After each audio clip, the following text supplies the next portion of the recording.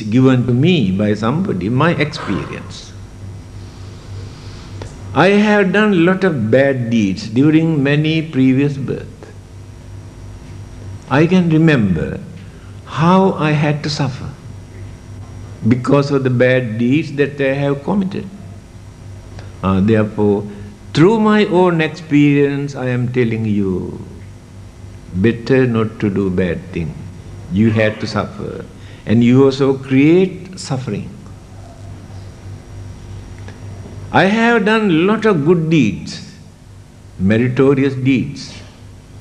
I can understand what a wonderful, happy, peaceful, prosperous, contented life I had because of the good deeds that I have done. So I advise you also to do some good deeds. You also can experience that good result.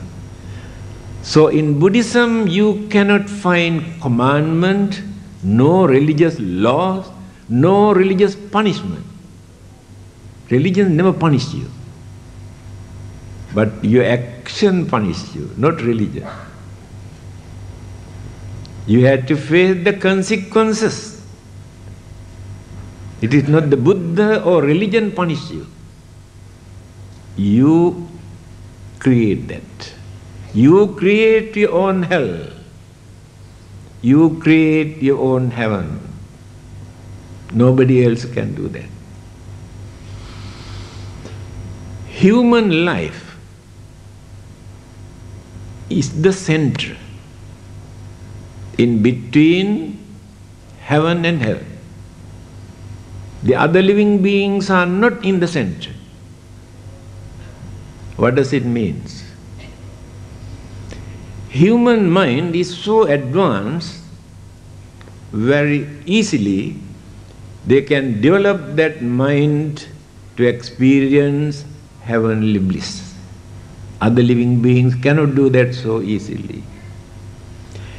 Human mind is so clever, so crooked, so cunning, so selfish, can create any kind of dangerous, wicked, cruel thing.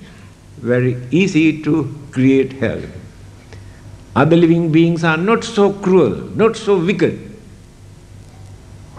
They catch another animal for their food. Survival for the fittest. For their living, survival, they catch another living being and satisfy. But we human beings do not kill others just because we are starving. Today, the whole world is a battlefield, madhouse. Why? Do you think they have no food to eat, no clothing, no shelter, no medicines? They are not killing others, they are not destroying other countries because of this. Mahatma Gandhi has said this very clearly. He said, here in this world, we have more than enough things for our need, but we haven't got enough things to satisfy our craving. And that is what's happening today. They are fighting because of the extraordinary craving. They want more power, more authority, more pleasure, not for their survival. No contentment. One of the best advice given by the Buddha for us to uphold as principle is Santutti Paramang Dhanam. Remember, contentment is the highest wealth. Rich man is not a wealthy man. Rich man is a very poor man. Rich man is in fear. Rich man's life is in danger. Rich man always creates suspicions, lot of enemies. People are waiting to kidnap and to bluff and swindle. A rich man cannot go alone, must have security guard, bodyguard and 2 pistols, and also how many lock, how many iron doors, how many padlock, how many... Still, he cannot sleep without fear. He is shivering inside the house. That is the way how rich men enjoy life. But contented man is a very lucky man, wealthy man. The Buddha says he is wealthy. What is contentment? This is enough for me. This is enough for my family. I don't want to go beyond that. That is called contentment. When we maintain this contentment, jealousy never appears in that mind. If you are contented, jealousy never appears in your mind. You allow others also to enjoy their life, no jealousy. If no jealousy, anger also never appears. If no anger, no violence, no bloodshed, no enemies. Can lead a peaceful, contented life with hope and confidence. See the meaning of the Buddha saying, Santutti Paramang Dhana. Try to maintain some sort of satisfaction, not to go crazy. One day, a king approached the Buddha and asked one question. I have seen the priest, the followers of many other religions, because there were many religions in India at that time. I have seen many of them. But when I look at your monk, your disciples, I can see serenity, cheerfulness, very good complexion in them. I also heard that they take only 1 meal a day. So I really cannot understand how they maintain this serenity, cheerfulness, good complexion. The Buddha gave a beautiful answer. This is not only for the monks, for everybody. He said, Atitang nanusochanti. My disciples do not regret for what they have committed earlier. They don't repent. According to Buddhism, there is no such thing as repenting. Do more and more and more meritorious deed, good deed, some service to others to overcome. It is not by repenting and praying and worshipping. That is the Buddhist attitude. Nappajappanti nagata. My disciples never worry about their future. Who are going to attend to us when they are sick, when we are old. They have no such ideas. Pacchuppannena yapenti. They satisfy whatever they receive. Maintain contentment. Never say, this is not enough for me. Oh, I don't like this, I want the better one. They never say. That is their way of life. Therefore, they can maintain this serenity, cheerfulness, good complexion because of that contentment. It is true. You also can try. Your face become more serene, more cheerful, disappear your sour face, your long face, because you are contented. Every day your faces are very sour. Don't know why. Because you are not contented. If anybody asks, why we cannot satisfy with our life? Although we have more than enough things, why we cannot satisfy with this life? What is the correct answer? The correct answer is we have no contentment. If there is contentment, we never say, oh, we cannot satisfy with this life.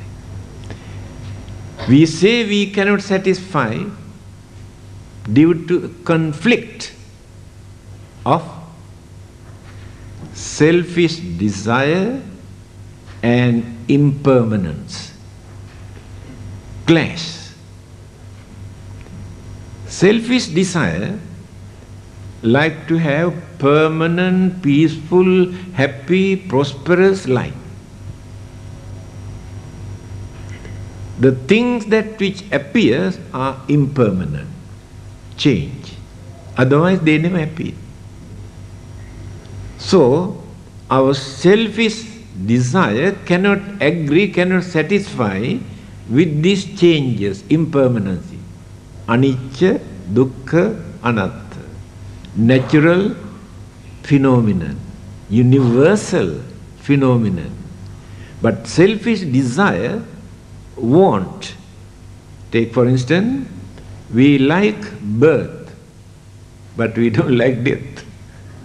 That means no contentment. But there is no birth if there is no death. Death is the beginning of a life. Birth brings the death certificate, not the birth certificate.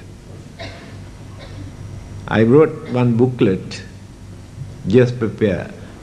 Life is uncertain, death is certain. I think that booklet is there.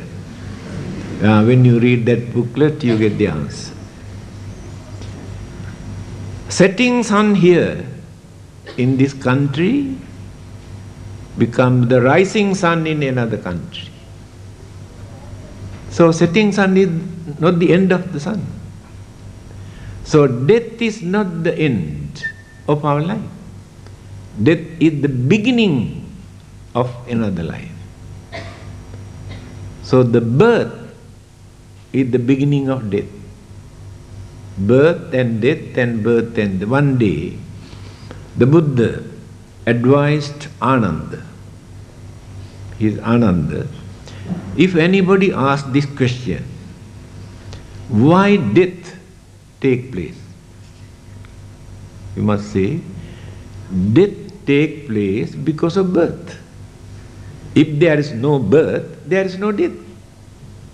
That is the correct answer. If you try to stop death, you are not understanding people. You are going against the nature and it is a losing battle. In the end, you have to surrender. You are not ready to face fact.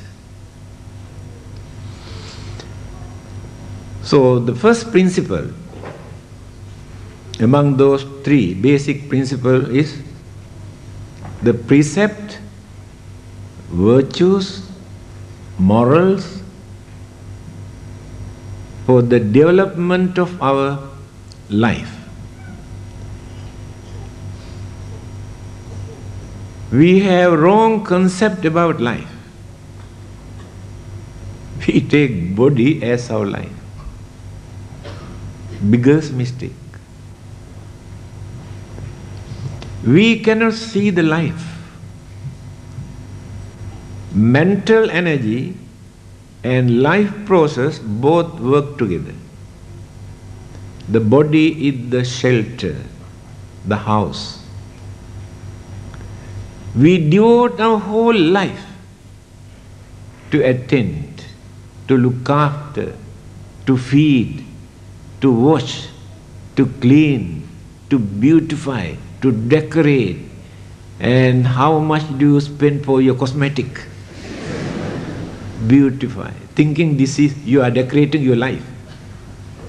This is the dirty, ugly, smelly, filthy, impermanent physical body which creates enormous suffering. One of the disciples of the Buddha, his name was Vakkali, every day come and sit in front of him and watching like this, just like watching television, you know. The Buddha asked, Vakkali, what are you doing here? Reverend Sir, when I look at your serenity, your features, your complexion, gives me a lot of satisfaction. Then here you can understand who the Buddha is. This is very important. The Buddha say, Kingte Vakkali imina putikayana duggandena sarina, then he invented things like this, Vakkali, what do you gain by watching this dirty, ugly, filthy, impermanent physical body? Whether it is the Buddha's body, or my body, or your body, makes no difference. Buddha is not a busybody, no? Just like same physical body. Because the Buddhahood is not in the physical body. Then the Buddha say, Yo Dhammang Passati, so Mang Passati. This is a wonderful, beautiful saying. One who sees the Dharma, through this Dharma, he can see who the Buddha is. This saying is more than enough for you to understand, to see the real Buddha. If you want to see the real Buddha, must create that Buddha in your mind through this kind of saying, teaching. The image that we create is artist impression. It's not the real Buddha. But we worship because that gives us some sort of satisfaction. It is very important. But you cannot see the real Buddha through the idols or images. But you can see real Buddha, this kind of saying when you study. Another well-known personality, follower of another religion, came to see the Buddha, Upali. He said he wanted to become a Buddhist. The Buddha asked, why do you want to become a Buddhist? He said, people say your teaching is wonderful, beautiful. I also decided to become one of your followers. The Buddha, have you ever heard my teaching? No, I have never heard. Then how do you know whether you can practice my teaching, whether you can agree, whether you can understand my teaching? That is not the way for a man to change his religion. Must study, try to understand, is appealing to that mind, then decide. Then this man said, Venerable Sir, I think this advice is more than enough for me to understand the nature of your teaching. If I have approached another religious leader in this country, embrace me and announce such a great man, also come and embrace our religion. Instead, you advise me to wait and study and consider so many things. That is enough. I am fully convinced. Here you can understand who the Buddha is. That's what the Buddha says, Yo Dhammang Passati, so Mang Passati. One who sees the Dharma can understand who the Buddha is. Then, there are three basic principles called Sila, Samadhi, Panya. These are the three basic principles. Only human beings can cultivate.